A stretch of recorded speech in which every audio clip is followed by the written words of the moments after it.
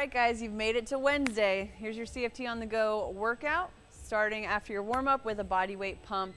So no equipment needed for this. It's an EMOM, so every minute on the minute for 8 minutes. Minute 1 is going to be 50 seconds of a plank hold.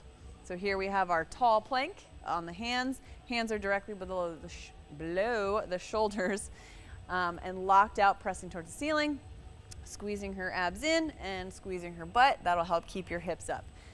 Minute 2, 50 seconds of up down. So you're going to take it up, hands reach for the ground, jump out into that plank you were just in, quick feet back in towards your hands, and stand up nice and tall.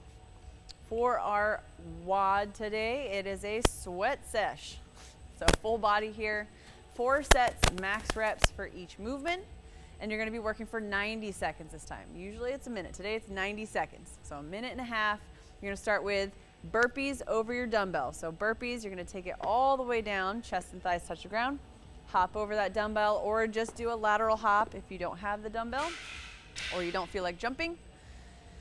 And then you're going to take it to the ground for 90 seconds of dumbbell slides. So we're taking it back into that plank position. You're going to reach opposite arm, drag that dumbbell across, reset your plank in between so you don't get sloppy. You want to be able to hold a nice tight plank the whole time. From there, the last movement is going to be a minute and a half of single dumbbell up downs with an overhead press. So dumbbell starts on one side, up down, jumping into that plank, standing up nice and tall, and either cleaning it and pressing it or snatching it overhead. So whatever feels safe for you.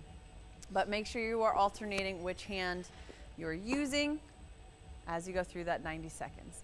Then, lucky you, you get 90 seconds of rest between each set. Okay, so take advantage of that, bring your heart rate down, make sure you're controlling your breathing. We have a finisher for you today.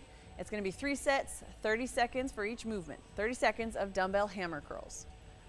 So standing up nice and tall, core is engaged, you're not swinging around too much, just bring those dumbbells all over the place. Bringing those dumbbells all the way up to the shoulders. Then alternating dumbbell high pull with just one for 30 seconds. So just nice controlled switch. Again, you do not want to drop that dumbbell on your feet, please. And then our last movement is 30 seconds of a double dumbbell overhead hold. So you're locking out overhead. Again, make sure the rib cage isn't flared. You want to keep it nice and tight. Hips are underneath the shoulders, and breathe.